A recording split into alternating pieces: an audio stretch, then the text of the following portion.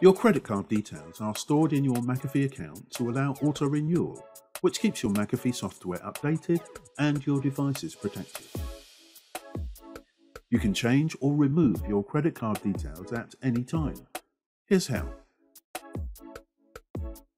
First, sign in to MyAccount.McAfee.com.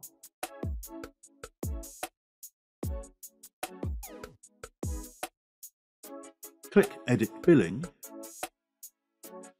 and then make your changes. For example, here I'm updating the expiry date. When you're done, click Save. Whenever you make changes to your card details, you'll get an email from McAfee letting you know that something's changed.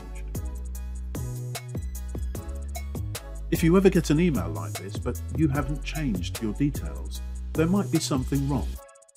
So contact customer service at mcafee.com/support/contact. Next, let's see how to delete a credit card. You might want to delete a card if it's expired or simply to stop it from being charged in the future. First, click My Profile.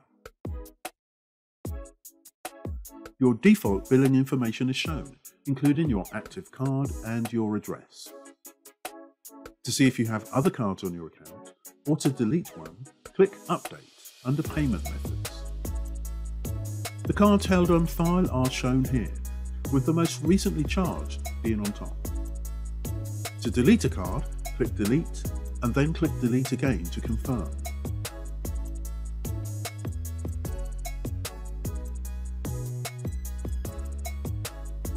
And that's how to edit or delete your card details. Remember to log out of My Account when you're done. Thanks for watching.